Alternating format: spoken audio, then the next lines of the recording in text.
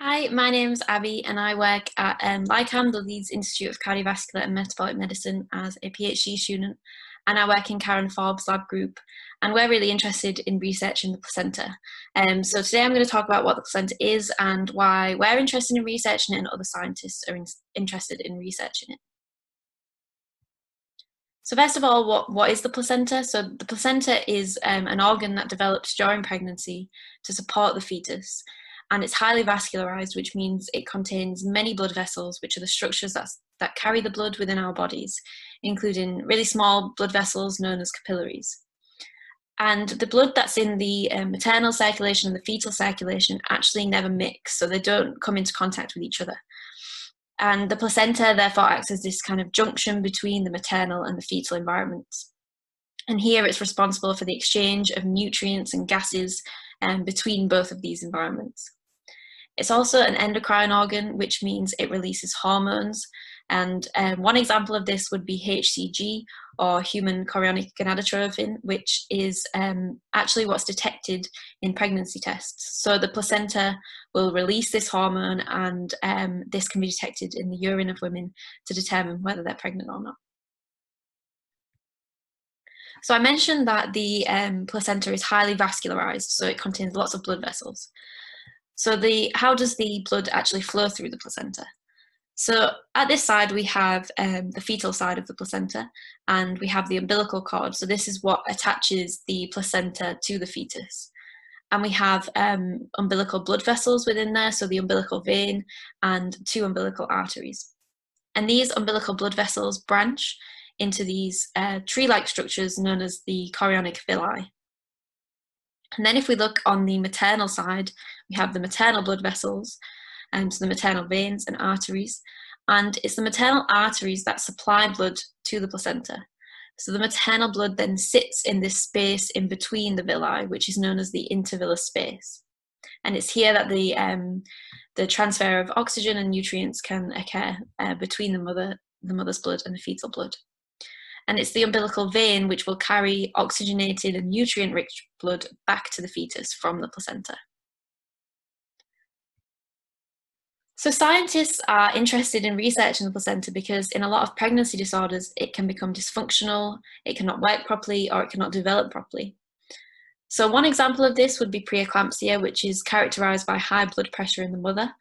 And this can affect the pressure of the blood that's reaching the placenta from the mum.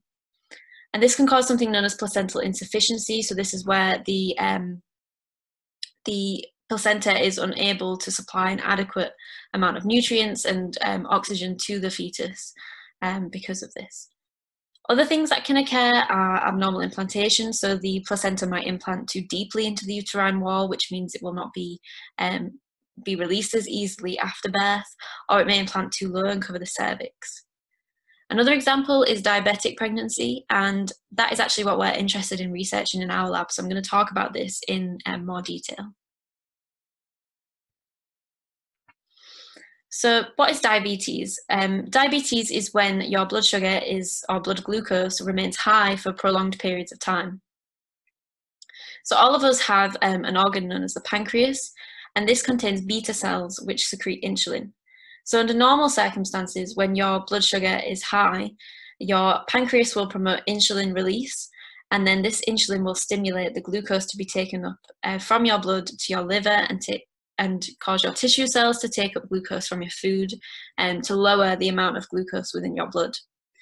However, when people have type 1 diabetes, they actually have a loss of these beta cells, and they no longer can produce insulin.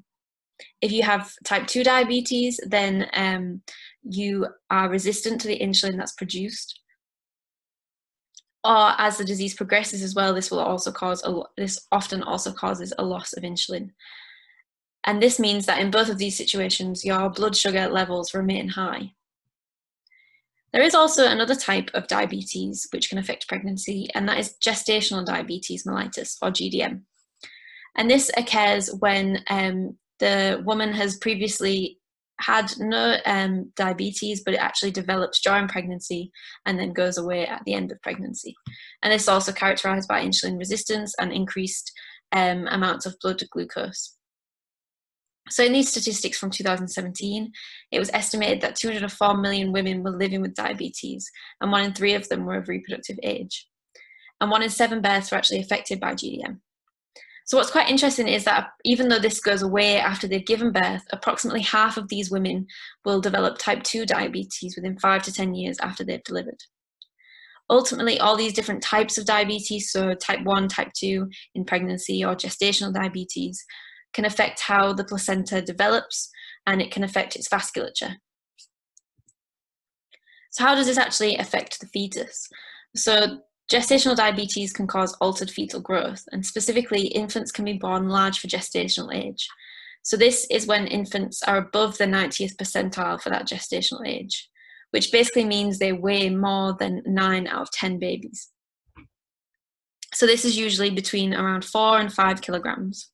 And this can cause a lot of problems in labour, so the baby can be too large for the birth canal, and it can cause things like shoulder dystocia, which is where the shoulder gets stuck, or it may be, it most often requires a caesarean delivery, and that can in turn have its own problems.